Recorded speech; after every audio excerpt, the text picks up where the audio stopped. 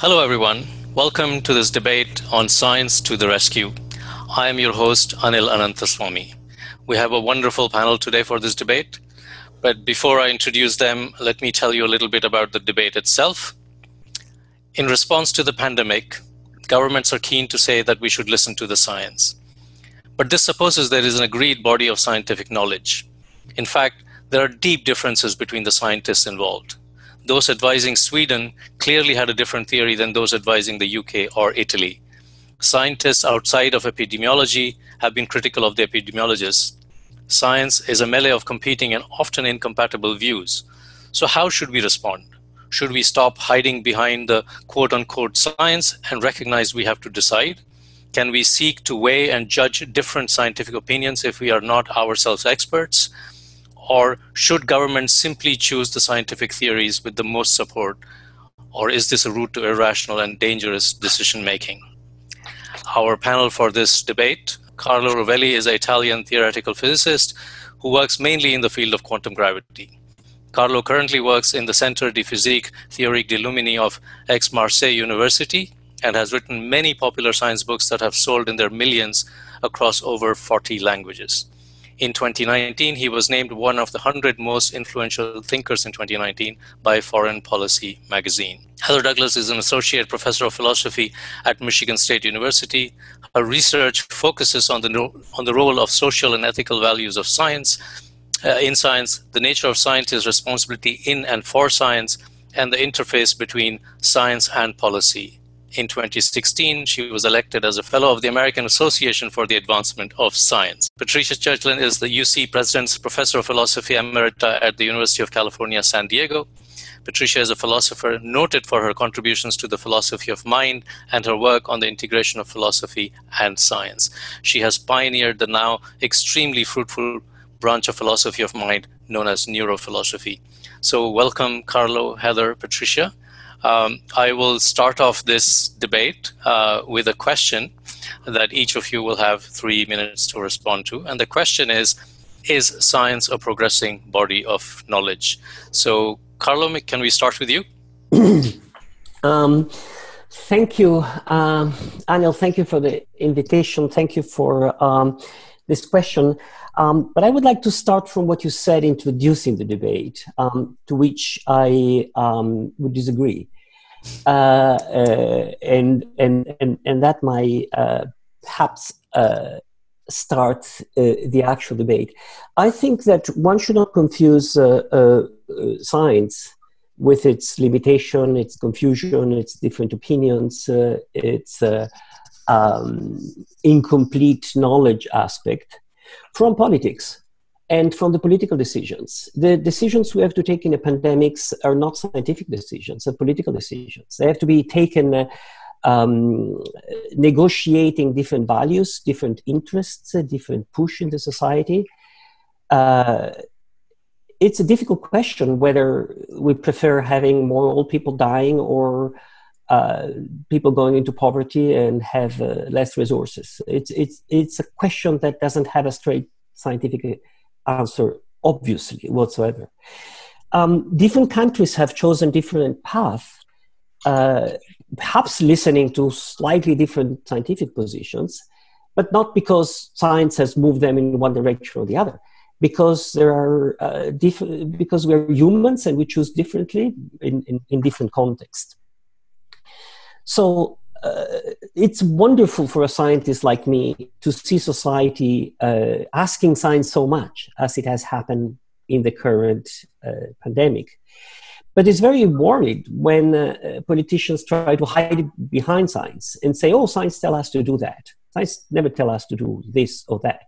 It tells us that as best as we know, with our disagreement, at the current level of understanding, the most reliable prediction on the is that if we do that, this will happen. If we do that, this will happen. If we stay home, perhaps less people will die, given our medical system, given this, given that. So finally, to get to actually your question, science is not a body of knowledge. It's a process, a practice in which we try to increase our knowledge. Part of it is, a large part of it, there's a lot of agreement and consensus. Part we definitely don't know. We're in the dark. We have no idea. So we try in all possible direction. And then there is the boundary in between in which there is discussion. We try to get a consensus. Historically, what is wonderful is that the scientific way of trying to bring knowledge has very often led to consensus. Not always, but mostly led to consensus and to reliable knowledge. So this is the strength of science. Ignoring it is completely stupid, but the decisions are not scientific or political. Thank you, Carlo. That was a wonderful opening, and I think it sets us up for the rest of the debate. So Heather, would you like to take a stab at that question? Yeah, so actually I have a different question I'm going to take a stab at, which is the one I was given. Is there such a thing as the science? And I think if we mean a set of fixed and permanently certain facts, no, there is no such thing as the science. Science, as Carlo said, is an ongoing critical discussion, and it's based on reasons and empirical evidence. And I think, and Carlo agrees, it is the best source for reliable knowledge about the world, but it doesn't produce truth with a capital T, timeless, permanent, authoritative truth. We don't have access to such truth through science. So what we have instead is a group of people in continual debate, discussion over what to think about the world, people continually gathering new evidence, developing new ideas and theories, and testing those theories against evidence. This produces a set of ever-changing and always contestable knowledge claims. I think that is what science is. I suspect the fact that science produces such changeable claims is frustrating to non-scientists. Why can't the experts just decide what is the case? Why can't we just have the science? It'd be so much more convenient.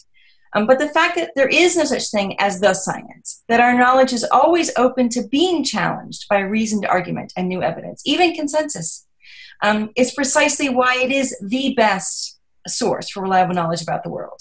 If it were not, if it were mere, it would be just mere dogma and not nearly as trustworthy.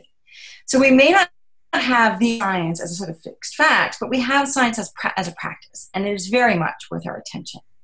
Now, because ongoing debate is such a central aspect of science on many scientific issues, there will be experts who disagree about what the best understanding of evidence is, or in some cases, even about what constitutes the best evidence. And we see that with the current pandemic.